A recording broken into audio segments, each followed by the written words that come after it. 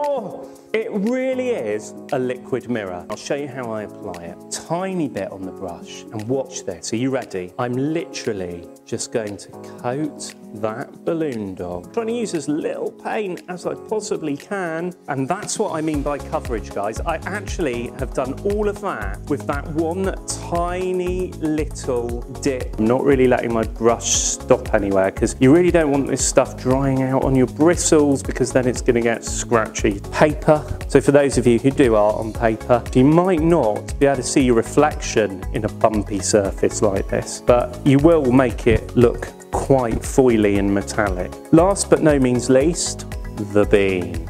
Look at that. You can see the whole of Chicago in that. Okay guys, there you have it. Please share what you make with me. Use the hashtag Culture Hustle on Instagram so that I get to see it. Have fun with it. Bye.